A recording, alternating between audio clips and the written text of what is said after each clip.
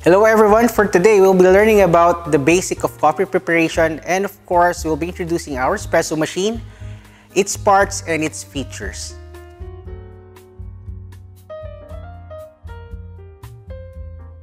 To start with our first part, I'll be showing you our cup warmer. This is where we place our cups to keep it warm, and at the same time it helps to retain the proper temperature of our espresso by the time it is being dispensed in our espresso machine. Okay, for the next part, we'll be showing you our steam wand.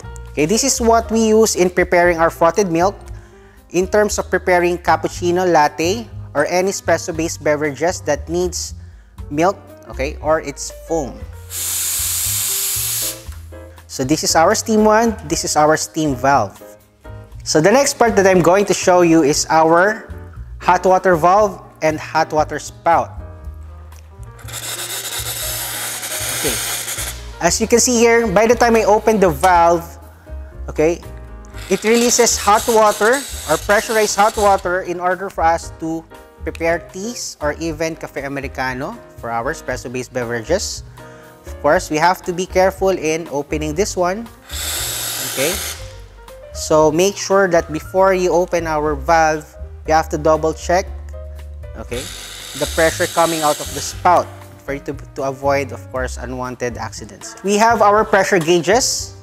As you can see here, for our espresso machine, it is very important to have the proper pressure in terms of preparing espresso, okay? So the ideal pressure that we have is at least 9 atmospheric bar pressure. That is very important to maintain in order for you to create a perfect shot of espresso. So it's located in this area. So the next part that we're going to show you is our portafilter. This is where we place our ground coffee in preparing our shot of espresso. As you can see here, we have a single spout, meaning this is being used in single serving for any espresso-based beverages. The next part that I'm going to show you is our group head. This is where we place our portafilter. By the time we place the ground coffee inside our portafilter, group head just like this, in order for us to extract our espresso. Okay, we have to make sure that the placement of our portafilter is nice and tight in order for us to prevent spillages. If it's too loose, we'll create spillages on the sides of our portafilter, but if it's too tight, we'll be creating a bitter flavor for our espresso. So we have to be careful, okay, in terms of placing it properly in our group head. For the next part of our espresso machine, I'll be showing you our operational button. The first button is half shot button.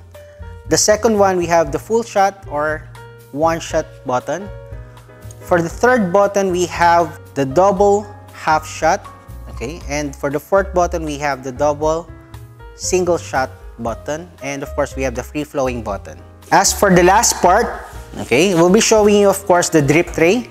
This is where we place our cups in order for us to prepare our espresso, okay, and of course you can place several cups all at the same time, whether you're making cafe americano, cappuccino, or latte.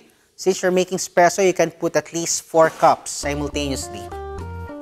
So the next equipment that we're going to feature you is our coffee grinder. Okay, this is where we place our coffee beans in order for us to get the right amount of ground espresso for our portafilter, so we can prepare our shot of espresso or cafe americano or any espresso-based beverages. So the next tool that I'm going to show you is our tamper.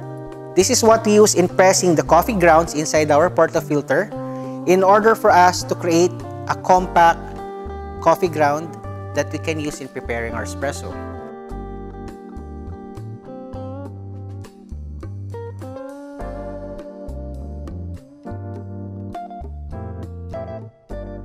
So other important tools that we need also in preparing our espresso is, of course, our knockbox. This is where we place the used coffee grounds, okay, that we use after making espresso or any espresso-based beverages. All we need to do is to place our portafilter on our knockbox like this.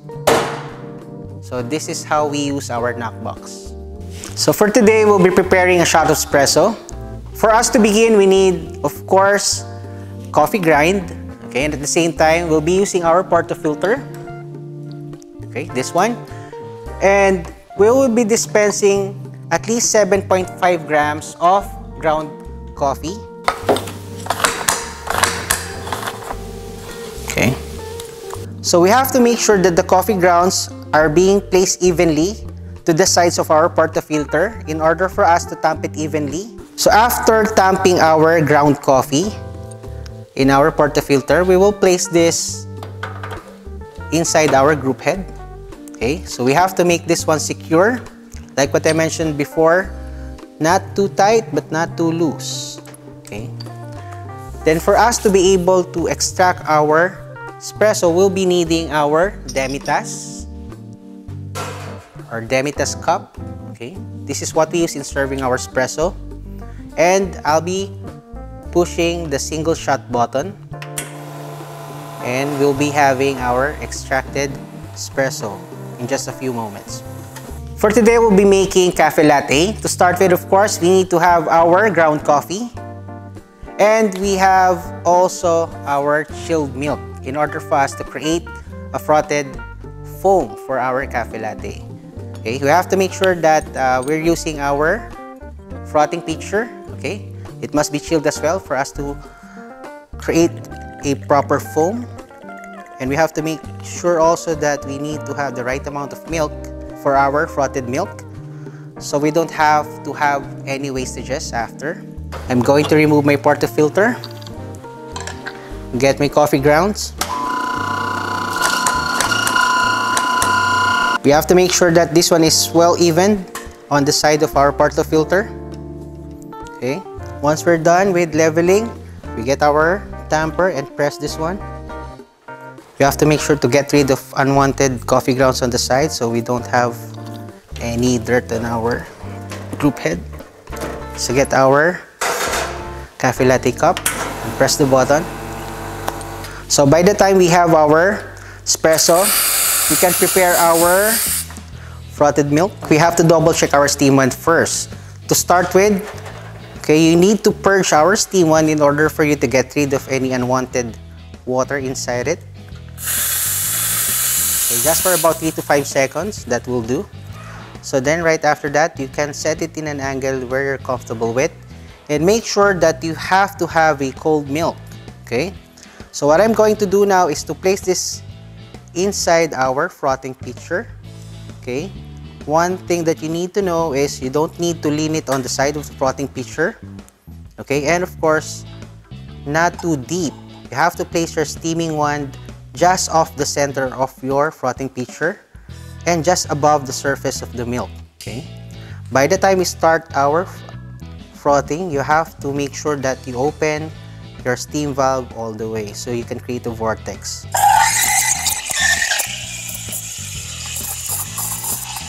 By doing so, okay, we're creating a vortex to aerate the milk, and you have to make sure that you need to have a right temperature, not reaching 60 to 65 degrees Fahrenheit, otherwise you'll get the burnt milk. So this is the right sound for your milk by the time it's ready. In order for you to create the finer bubbles, like what I mentioned earlier, you need to have a cold milk in order for you to create a microfoam. Okay, but if you have bigger bubbles inside your frothing pitcher, all you need to do is to tap it sideways just to get rid of the bigger bubbles. And of course, for you to have a right consistency of frothed milk, all you need to do is to swirl your frothing pitcher in order for you to mix the foam and milk all together. By the time it gets shinier, you have a proper frothed milk, okay, for you to use for latte or cappuccino. So this is our cafe latte. So right now, we're going to prepare our cappuccino. To start with, of course, we'll be having our ground coffee and our cold milk. So the difference between cappuccino and latte, for cappuccino, you have to have at least more foam and less milk. Okay? As opposed to latte, latte has more milk and less foam. For cappuccino, basic characteristic of this one is a little bit stronger compared to latte because it has fewer milk. So to start with, of course, we'll be having our chilled milk. So again, you have to remember that you need to use chilled milk. And we need to prepare our espresso. So we need to get our portafilter.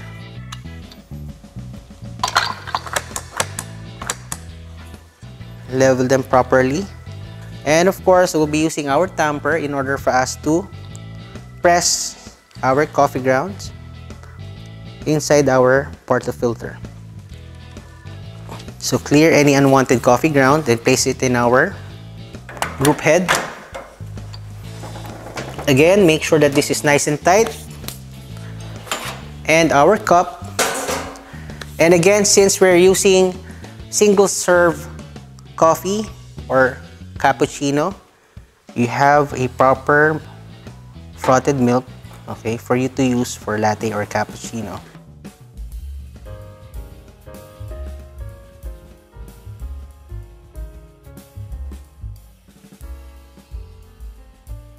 So this is our cappuccino. Okay, for today we'll be making iced caramel latte. So this time, for our espresso based beverage, we'll be doing a procedure called shaken. So with the use of our 3-piece cocktail shaker. And of course, our ingredients are a shot of espresso, cold milk, and of course, we have our caramel syrup.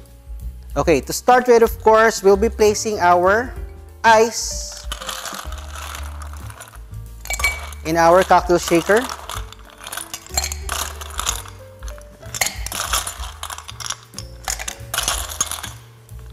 Okay, and place our shot of espresso inside our shaker, and 2 jiggers or 2 ounces of milk. For our sweetener, of course, we'll be using our caramel syrup. So we will measure this 1/2 ounce. So like what I mentioned, we'll be using a shaken procedure. So we have to make sure that this one is well shaken in order for us to incorporate all the flavors. Cover the lid and we'll be shaking this one. Okay. And of course, for our glassware, we'll be using our highball glass. And optional, if you want to have a little bit of design, you can place this one with a caramel syrup inside the glass just before placing ice. Pour our iced caramel latte. Okay, as you can see, there are foams building up on top of our drink. Optional if you want to place this one with whipped cream to make it more creamier, or leave it as it is. And of course, do not forget to use our straw. Okay, and there you have it. So you have your iced caramel latte. So again, so there you have it. So we have at least 3 espresso-based beverages made for you. And I do hope you learned a lot from this one. And we do hope to see you in our training room soon. Thank you.